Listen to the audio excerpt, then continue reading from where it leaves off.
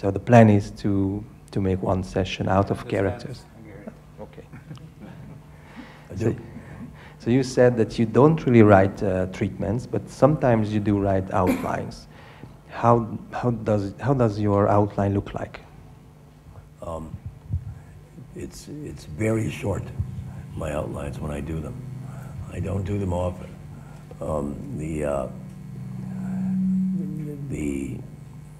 What I try to do the 1, 2, 3 act outline very quickly in terms of if I have a bunch of character notes, that are like 7, 8 pages long. The plot outline is 2 pages, and it goes 1, 2, 3 in terms of the act. And I try to indicate there with very short sentences what goes into those acts. So as you see, the character notes weigh much more heavily than a plot outline. If I make it too detailed, then I'm afraid I'm going to rob myself of my own spontaneity in terms of writing it. Okay, so you basically follow the 3-act structure. Right. So what do you think a strong structure looks like? What do I think of what? A strong structure looks like. Is it that important, structure for scripts? No. What's important is how good the movie is, the structure. It's there to ignore, if I want. If I get in trouble, it's really what it is. If I'm swimming and if I'm troubled and I'm screwed up and I don't know what's happening, then I go back to these pages. And I go back to the character outline and to the outline of the structure outline that I have. But if I'm not having trouble, then I do ignore it, and I just keep writing. So how do you build exciting characters or engaging characters? What's the secret of a strong character? What makes him a strong character? Yes. Complexity, what they want to do, what they really are instead of how they pretend to be. And I think that's a real focal point of a drama, is we're stripping away the pretenses as we go along. And then we see the exposed character, hopefully at the end, or we see glimpses of the real character at the end, so that we can see this process of shedding, because I think, as human beings, we tend to put up a lot of fronts and pretend a lot of things that we're not. And in the course of that drama, I like to shed the characters of those things.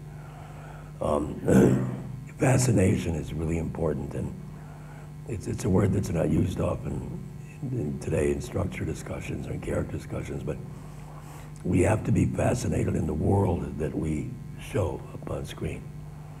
I don't believe that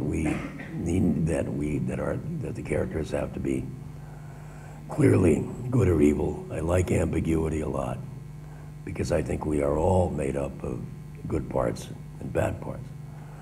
And I think our humanity is reflected in that complexity between the 2 parts. One of the things I loathe about television and dislike a lot in movies is that they have a tendency to create characters that you can really root for. You're rooting like you're rooting for a football team. I mean, this is Frodi, this character, and you're rooting for Frodi. Well, that's bullshit. One is a sport and the other is drama, right? But Hollywood really says, well, how can we root for this person? Well, I will argue with you that in Basic Instinct, you weren't really rooting for anybody. You weren't rooting for Sharon, and I don't think you were rooting for Michael, right? Yet the movie was a gigantic hit, and you didn't need to root for everyone. But it was a fascinating world. The characters were complex, and that was good enough for the public. The public didn't need anyone, The other thing that I hate that they do today is a lot, and this is television's influence, is that you have a main character, and the main character is, doing something good and heroic, but in parentheses, well, she you know, what has some kind of psychological issue that and she's constantly at war with her own psychology and with her heroism. You know, it's almost as bad as the cliche where somebody's doing something bad and, you know, we find out that they were abused as children and, you know, and Papa had sex with the girl and all this stuff, you know, and that's made up drama and it's not real. I don't think that's real stuff. You know, it's not easy in Hollywood to write things that they make that are about people that you can't root for, right? That they feel they can't root for. But my argument is that you don't need to do that. You know, if the drama is strong enough, complex enough, and if the characters are interesting enough, fascinating enough, then you don't have to draw clear lines and, you know, and turn it all into prodding. You know, you don't have to do that. Does the characters have to change, have to evolve? Well, maybe, and then that's a very common thing in drama, of course, that they always urge. You know, is that you have to show an arc it begins here and then the character goes here. I don't think that's necessarily true. You know, we see it all the time, and it's certainly a cliche of modern dramaturgy. But I don't think that's necessarily true. You know,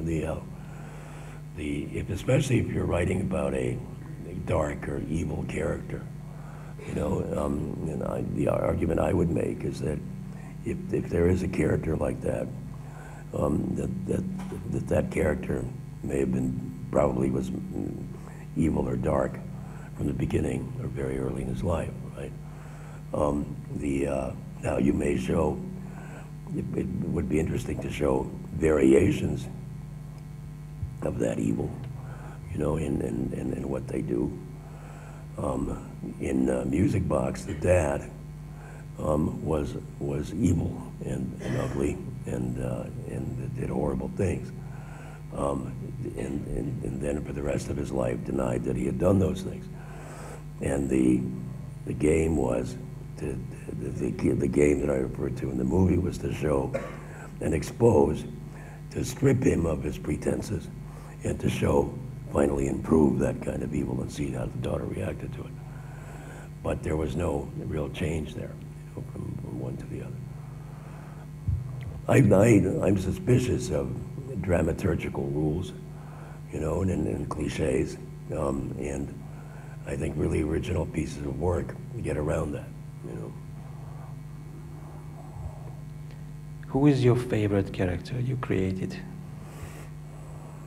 Well, obviously, I'm surprised you asked me the question. Obviously, the character in Showgirls named Nomi Malone, named after my wife, you know, is the favorite.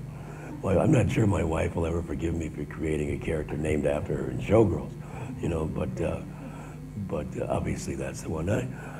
It's very tough to choose, you know, they're all children, you know,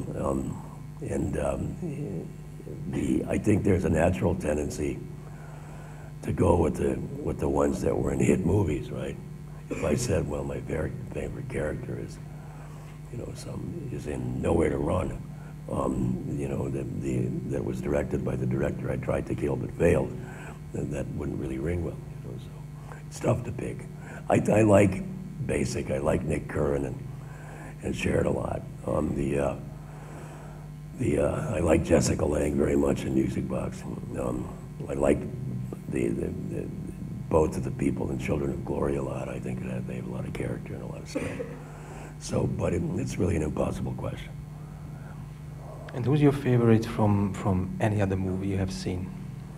You mean what was my favorite movie of all time? No, the favorite character. You know, I don't like to play those games. I always forget. And then an hour later I think, oh shit, I should have said this movie or that director or that character. And with my advancing age, I really mistrust myself answering that stuff. I have a tendency to piss off friends of mine who say, you prick, why didn't you mention me as, you know, and all of that stuff, you know. So I've made enough enemies without adding more and more with casual questions. So thank you very much, but I'm not going to answer that. Very nice. Can you give us a little insight of how do you give names to your characters? Names of the people. Well, honestly, I mean, it's the answer to Sharon. And I did this for luck, essentially. I love baseball. I played a lot when I was a boy, and I still watch it with my sons, and even Naomi condescends occasionally to watch a game with us. So I've named a lot of characters after baseball players. You know, and no one really knew that. You know, but I've actually named some after my favorite players. The funniest name that I did was we used to work for a newspaper run by a man named Thomas Vail, and of course he got pissed off at me after a while and fired me. Right? This was before I was a screenwriter. And then about 10 years or so later, I became a screenwriter, and I named the villain Thomas Vail. The piece, right? Well, I didn't know that movie companies hired insurance companies who tracked all the names in the script, exactly to get away from some idiot like me who named some guy as a villain, right? So one day I get this note from the insurance company. He said, "You can't use this name for this character." And I said, "Why?" And the answer was, "Because you worked for this man 10 years ago and he fired you, that's why." You know, so sometimes, you know, the name Nick Curran, for example, in Basic Instinct, I saw him as a kind of Irish cop, right? I've been exposed to Irish cops a lot, and in his style, he was Irish, I thought. And Nicholas, I just thought, sounded good to the ear. But one of the things with movie names is that you're naming them for the ear as much as you are for anything else. It has to have a nice sound on screen. And the sound, in some ways, defines the character. So I thought Nick Curran fit this particular guy. I'm sorry to say that there was no baseball player named Curran, but I screwed up, you know, so. So you wrote about real life events, real events. Is it real events and real characters more difficult or easier to fit into a structure? Is writing about my life more difficult? No, I mean if you write a script based on a real story or based on a real person. Well, I'm not sure I've done that.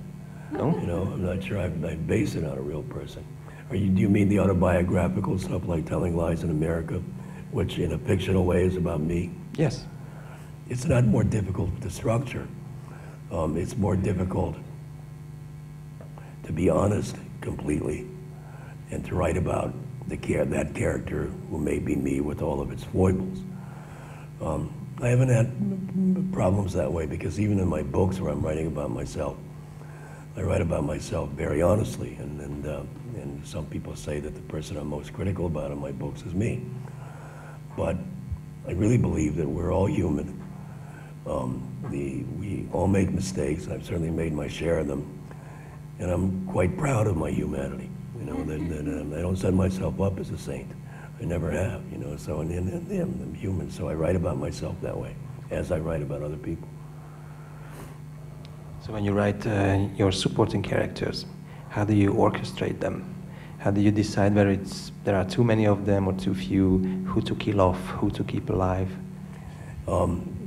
The piece seems to define whether it's an ensemble piece with a lot of characters or whether it's a main central character focus piece. If it's an ensemble piece, you have freedom and room for all kinds of characters. But if it's a hero focused or a leading person focused, or the two of them, then you really don't have all of that kind of room. You have to have some to make it interesting. It can't be just the two people unless you do something as outrageous as One Night Stand where they're having sex and talking all night, right? I mean, but it's very rare to do that. So it defines itself in my mind as it goes along. Sometimes when I'm finished and I do a second draft, sometimes, let me rephrase it, sometimes when I do a first draft and I'm just hurrying to get it written, I focus completely on the main characters and I go back in the second draft, flesh it out, make the secondary characters more prominent. and make them more relevant to the main action that's going on between the two central characters.